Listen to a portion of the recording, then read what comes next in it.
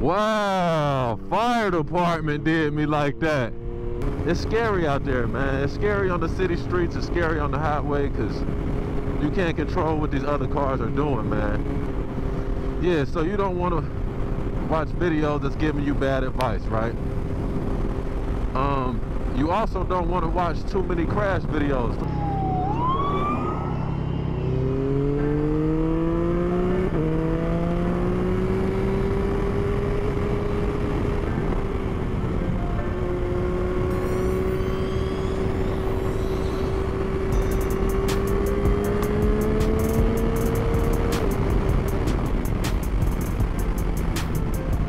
It's your boy 6, man.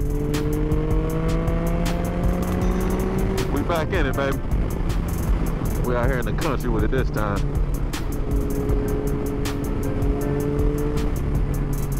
We got the quick shifter on, y'all.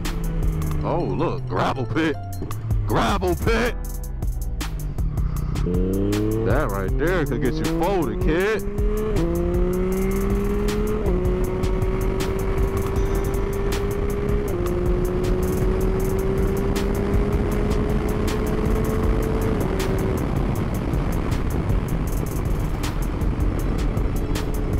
Yes, sir. All right, today we're gonna chop it up about riding and something that I haven't heard anybody talk about.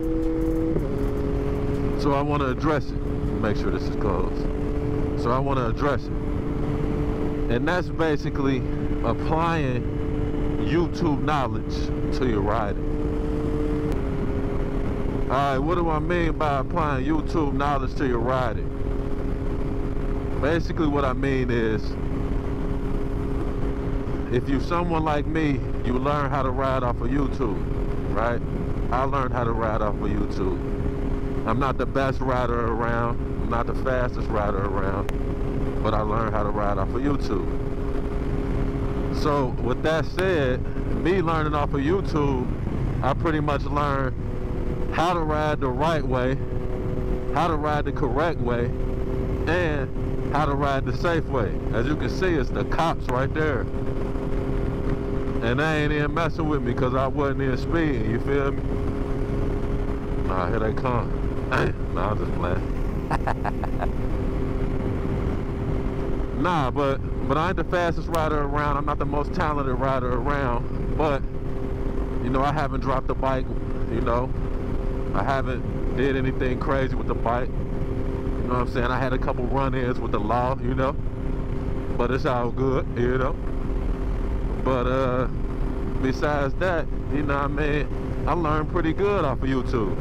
But the thing is how do you take the knowledge that you learn from YouTube and apply it to your riding, right? And here's my suggestion to everybody that is watching YouTube, learning how to ride through YouTube, because I know several people who've learned how to ride through YouTube. They didn't have anybody to teach them how to ride, so they got on YouTube and then they started learning how to ride. But here's what I suggest to riders that's learning how to ride off of YouTube. Get certain pieces of knowledge off of YouTube and then get on the bike and practice piece by piece. Don't overdo it. Don't watch a whole bunch of videos and then get on the bike and practice. If you just getting started, watch a video on not stalling the bike. If that's the main thing that's on your mind, watch a video on not stalling the bike, right? And then get on the bike and just practice not stalling the bike. Don't practice not stalling the bike and turning fast. Let me see, is my dog over there? Yeah, he over there. I'm about to pull up on him. We'll spin around. I got time. Do I got gas though? Yeah, I got some gas.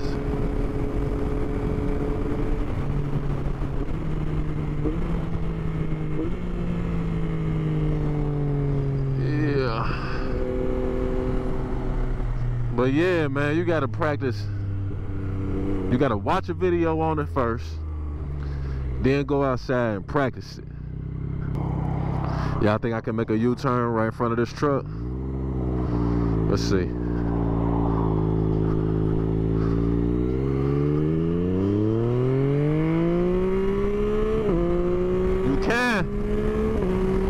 make it happen.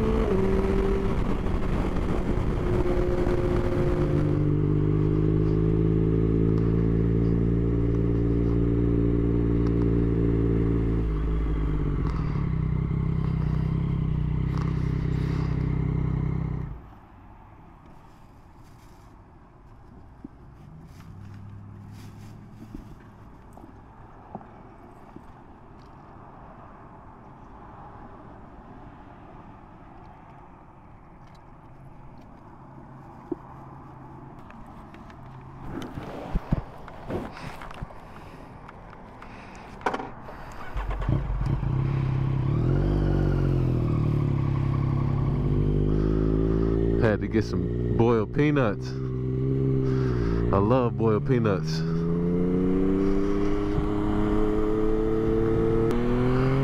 I got boiled peanuts on my back, y'all.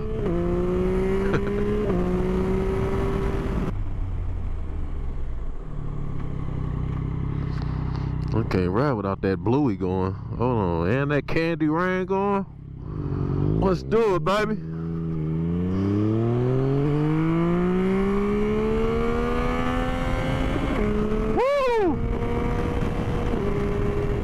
That limiter hit. So yeah, man, you know, the next thing that you got to think about too is when you're learning off of YouTube is you got to watch a video more than once, right? Using YouTube videos to learn, you can't really learn good if you're just looking at the video one time and then trying to apply the knowledge and move on, because you're not going to retain all the information that you took in just from watching that video one time. You got to watch that bad boy multiple times. So what happens is when you watch it more than one time, you get to go out on the street, apply that knowledge, and then make adjustments and go back to the video and kind of compare what you did on the street to what the person was saying in the video. For example, when I first started riding, I really wanted to learn a lot about which lane position to ride in, and they taught me a little bit of this at the MSF course. But one of the things that I learned from I believe it was like Dan the Fireman or something like that, is like street riding, like kind of guidelines to keep you safe, like which lanes to ride in and which and what to look for when approaching certain sections and areas of the street. So I would go out and I would experience certain things like, oh, why did this guy cut me off, this, that, and the third? And I would go back and watch one of his videos and I would see like, all right, maybe I was over here instead of being right here and the person couldn't see me right here. You know what I'm saying? That's just an example. You know what I mean? That might not have been the best one, but that's just an example of what I'm talking about. It's a beautiful day out here. One thing you gotta watch for when you're riding is the cops that sit on these ramps, on these horn ramps, and they'll clock your speed from the horn ramps. And then next thing you know, you ride and you're like, man, this cop, what is this cop doing behind me? I didn't see this cop. Well, they got your ass on that horn ramp, you know what I'm saying? So yeah, to apply that knowledge, you gotta watch the video more than once. Go out, try it, watch it again, and compare what you saw in the video, and go back and pick up some other pointers from the videos. That'll help you learn, you know what I mean? I'm gonna stay right here because this cop right here, ain't nobody getting in front of 12. Look at that. What's that over there? It's beautiful.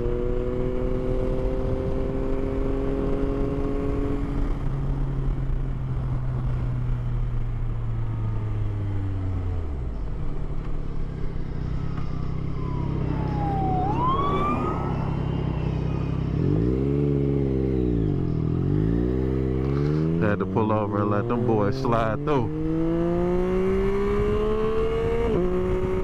Alright, we back rocking and rolling. So yeah, man, you can learn a lot from the YouTube videos. It's all about how you apply them. Another thing is you want to look out for bad advice. And one of the keys to looking out for bad advice is knowing what bad advice is. What's bad advice and what's good advice? a lot of times you won't learn what's bad advice or what's good advice until you apply that advice on the road and then go back and watch the videos again, which goes back to the second thing I said. You got to watch the video multiple times, but you want to filter out that bad advice. And once you get somebody that's telling you good things that you learn and that you apply, like, all right, like when I first learned how to trail brake, it was certain videos that I watched, and it was certain videos that were just telling me key specifics on trail braking that I grasped myself. And I used those key specifics and practiced them, and it worked. I'm like, oh man, this worked. Let me go back and watch some more of the videos, and then I learned more from certain riders and stuff like that. You know what I mean? I gotta get some gas.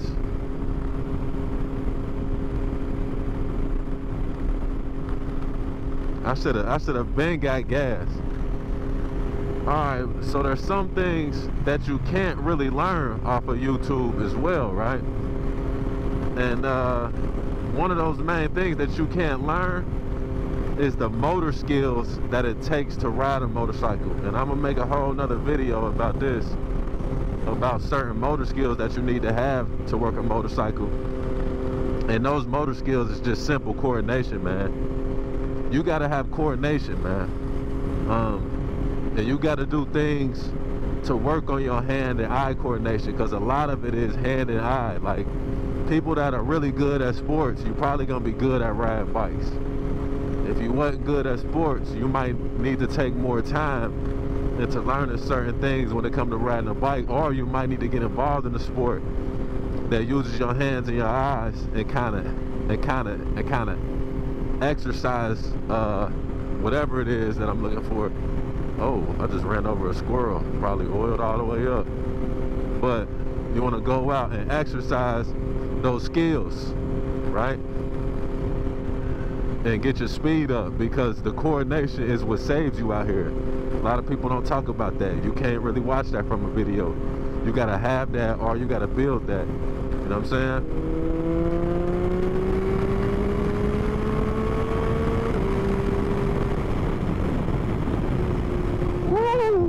I love when that thing pop, boy.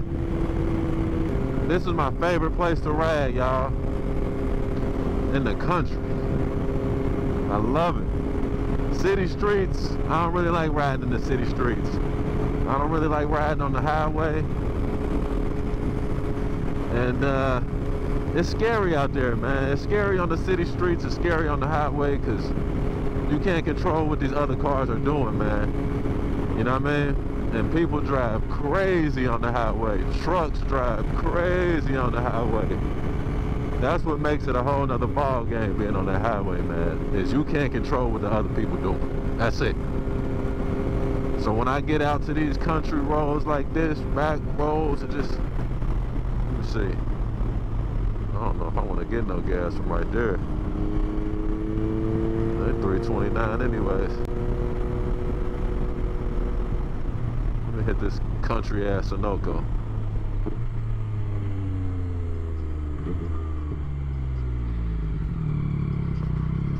Let me hit the country.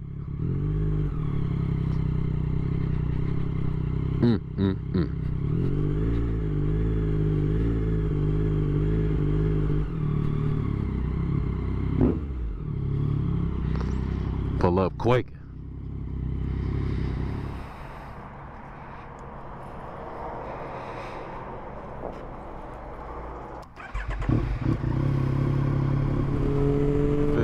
Here. One thing about that ride season, you know it's coming back when you start seeing those bugs all on your face mask.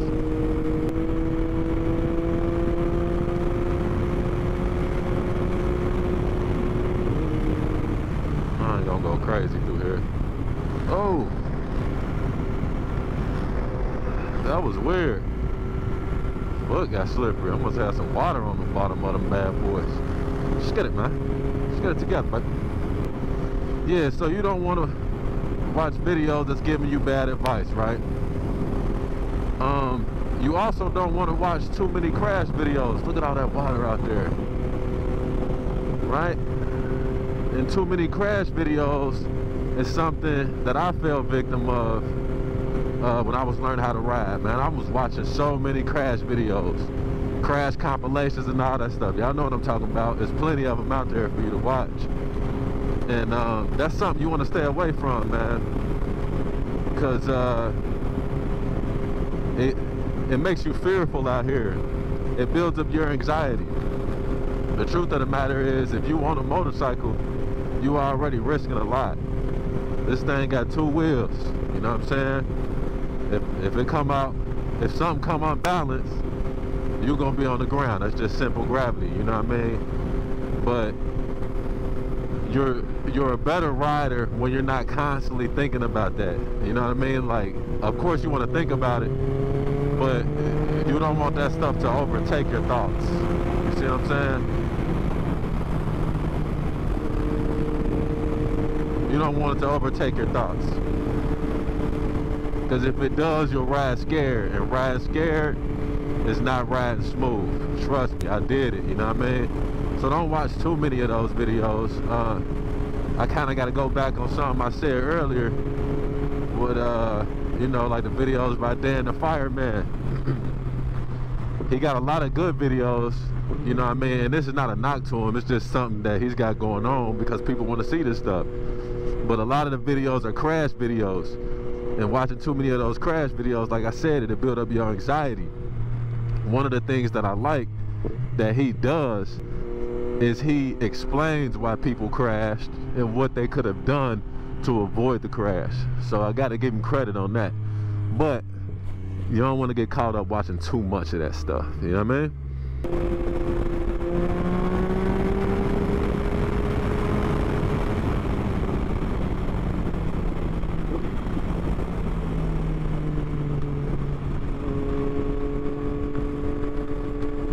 Had to get from behind that trailer, boy. Can't see nothing. Yep.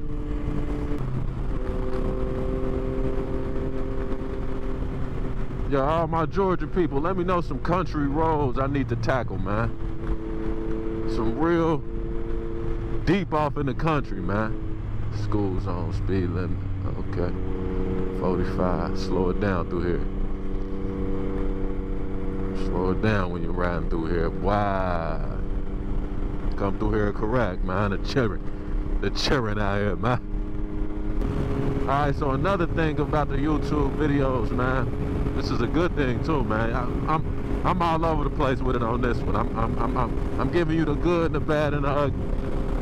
Another good thing is you can learn how to work on your bike, man. You know what I mean? Like, you can learn how to fix your bike up. Anything that go wrong with your bike, you can get on that YouTube, look up the bike it is that you got. You got a Suzuki GSX-R 600. You can type it in Suzuki GSX-R 600, how to change the oil. And it's a video on there where you can learn. If you pay attention to it, you can change your own oil. I learned how to do all my maintenance off of YouTube. Of course, I had a couple other tips from like mechanics and stuff like that, but pretty much I learned everything off of YouTube when it comes to the mechanics of the bike.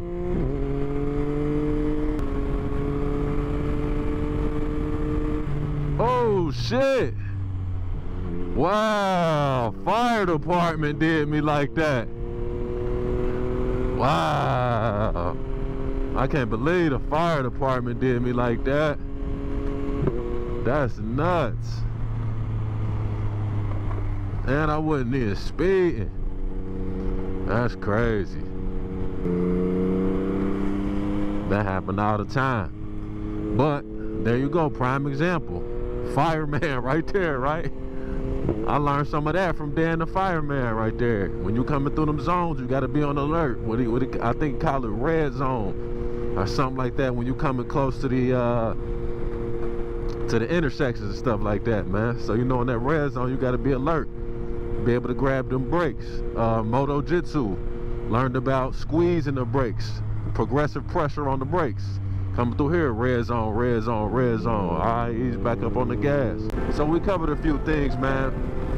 What you can learn on YouTube, how you can learn on YouTube, this stuff falling off this truck. And different tips and keys to be able to fully utilize a platform like YouTube to learn what you need to learn to be able to operate this motorcycle in the way that you want to operate this bad boy. You know what I mean? Appreciate y'all rocking with me, man. We're gonna wrap this episode up. We're gonna slid through the back roads of the countries. You know how we do it. Man, let me know some video ideas, man. Ask me some questions, what y'all want to know. Drop something in the comments, and I got you on the next couple videos I drop. It's your boy 6 Gear Cutlo, man. Appreciate y'all rocking with me. Shout out to the new subscribers, baby. Peace.